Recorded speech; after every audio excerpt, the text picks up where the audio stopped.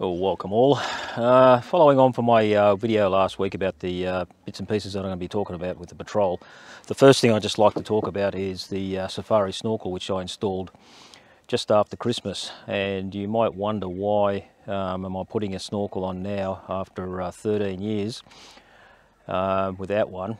Well, really sort of just a niggling thing I had in the back of my head that I really did need to put a snorkel on after the rains that we've been having here and the trips we want to do. And I also noticed inside the engine bay that the filter connection with the firewall, the foam inside there had sort of separated and was basically not really operating the way it should. For those who aren't aware, inside the Patrol wheel arch there's effectively a tube that runs from the inlet where the air filter comes into the panel down to the back, virtually to about here somewhere on the panel. And that sort of acts like a snorkel. There's a foam padding or whatever, a bunch of foam in the end of it to filter out dust and so forth. And that's actually worked quite well over the years, going through river crossings and so on. And I'll just show a clip of a crossing at Burgoyne that I did on the Macalister River quite a number of years ago. And that was without a snorkel, so you can see how it actually does work in fairly deep river crossings. Now you'll see some black smoke coming out of the exhaust halfway through across the river. It did get a bit of water into the air cleaner, but nothing that was in any way damaging. In fact, the air cleaner and the filter system on the Patrol works extremely well if it gets water in there. So it's not like it's going to be an instant explosion if some water enters into the cleaner, and it can actually probably take quite a bit of water before it actually becomes a problem, and I think the engine will stall before water gets through.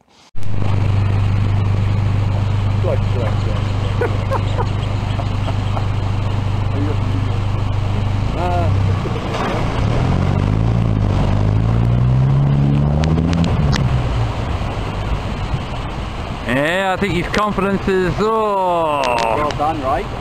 Yeah, he's going to make it. He's floating. Just there, you're just floating, isn't it? I went for the Safari for a number of reasons. I could have got one for about a quarter of the price off eBay, one of those Chinese copies. But after doing a bit of investigation and reading reviews online and so forth, it became sort of obvious that the Chinese snorkels weren't quite up to the same quality standards that I think the Safari is. The Safari, for example, fits perfectly right along the panel of the vehicle, whereas I've heard a lot of the comments about the Chinese ones that there are gaps and so forth in there where it doesn't sit in quite as well, probably due to the fact that the ABS material that they use isn't quite as thick. That's one of the comments that was quite obvious, that it's a thinner material. For those who are aware of the Safari snorkels and the Chinese ones, the bolts that secure the snorkel into the body are smaller, quite substantial on the Safari snorkel one, so you can really tighten them up very well. And the other thing that I noticed looking at the Safari site and looking at the diagrams on eBay and so on, is that the tubing that goes on inside the Safari snorkel is diametrically opposite to what goes with the Chinese ones. Now I think the Chinese ones are copying an older pattern that Safari used to have, which was a plastic or rubber tube that went to the front to where the air cleaner element is, and then there was a T-piece or a Y-piece that went inside the engine bay and came out, and you had to then connect the two components or three components together from the snorkel. And the snorkel itself was different. It required two coals to be cut in, and the pipe went sort of parallel to the wheel arch itself, whereas this one just goes straight in. And the one with the new model or design with Safari is it's a two-piece rubber tubing that goes all the way through and through the hole, and then connects with a clamp onto the air cleaner itself. And I'll open the engine bay and show you what it looks like. And substantially different, more secure, a much better design than what perhaps the old design was, and certainly what the copies are that are being sold on eBay and so on. So that was primarily the reason why I went for the Safari snorkel, because I think it's just simply a better design, and being an Australian made and sold product, it always helps to buy Australian as long as the product is worthy of buying, and I think the Safari Snorkel definitely fits that bill. So those were the main reasons why I got the Safari Snorkel, and why I got a snorkel in the first place, because I think it was about time with conditions and so on to look at doing something like that. Now what I'll do is I'll shut off for a moment and open the engine bay and show you how the Safari Snorkel connects in there, and I'll also provide a link to the older design on what you have to do to connect the snorkel to the inlet, and I'll give you a link to the actual installation diagram that Safari now provide, and you'll see how the installation differs substantially, and the product differs substantially from the clones that are out and about. Okay, this is the interior engine bay side of the Snorkel. I'm not sure whether you can clearly see what's going on.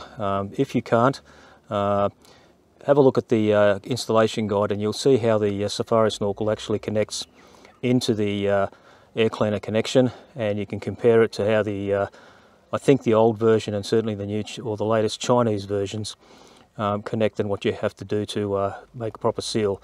This is, in my view, infinitely better than the Chinese versions. Okay, I think that was a little bit difficult to see, but if you have a look at the installation guide, you'll see how the rubber goes into the bodywork of the firewall, and then fits snugly around the actual air cleaner. You don't have to drill the hole out as the current instructions show. You just crimp the rubber end down, and you crimp it in with a zip tie, and it'll go through quite easily and then connect up to the air cleaner. I didn't do a video of the installation because it took me nearly about 7 to 8 hours to do, and it would have been an absolute pain to try to have a video recording of it in my carport, and it just wouldn't have worked out very well. I was cursing and swearing enough as it is, because to get that internal metal tube out of there is a right royal pain. I think it was nearly 4 hours just to get that out, and once I had that out it was okay, and connecting the snorkel or the internal rubber to the snorkel wasn't so difficult. The big problem that I think that Safari should look at is providing at least some decent clamps, because the clamps that they provide are just big enough to go in, and I made the mistake of using the 10mm longer clamp in the air cleaner, and it would not then get the standard one, the one which is 10mm shorter, to fit around here, so I had to go out and buy a new clamp just so I could get reach to clamp it on. So that really was the major problem that I had with it. Given the fact that clamps shouldn't be that expensive, I think all the clamps should actually be longer than what they provide, just so you don't can get things stuffed up and confused like I unfortunately did, because I didn't fully read the instructions on how to install it.